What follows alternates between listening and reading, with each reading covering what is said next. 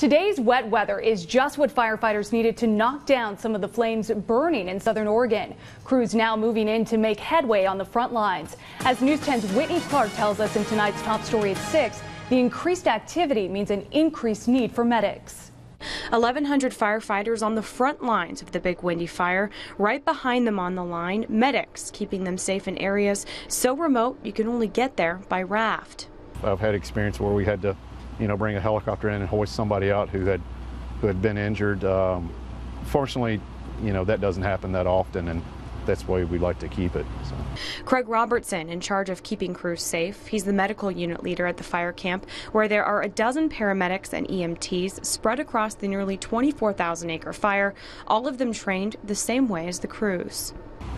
It's good having somebody who has the knowledge of how things work on the fire line as opposed to somebody who maybe just works out of an ambulance.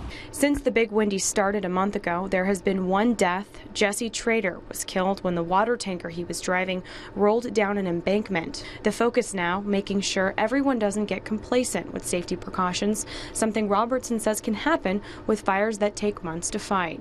With complacency, oftentimes comes increased chance of injury or accidents. These EMTs getting briefed in the medical unit on what to expect. Here they have everything from ibuprofen to hand sanitizer. So far, the big issue for crews, poison ivy. Paramedics say there have been hundreds of cases reported. Meanwhile, the rain, good news on the east side of the fire near Galise. The storm helping slow fire growth. However, on the west side, the moisture making it harder for crews to make containment lines because everything is so damp, trying to avoid fighting the fire in steep terrain like this.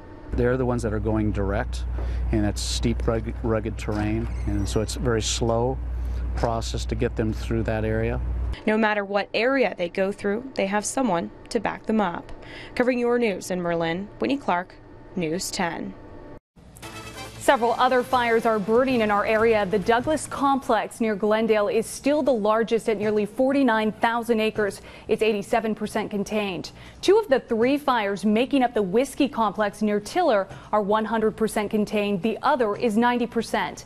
In Northern California, crews are working on a 5-acre fire in the Klamath National Forest. It was sparked by lightning, and activity is low at the Salmon River complex thanks to the rain. However, wet roads are making it hard for firefighters to get to and from the front lines.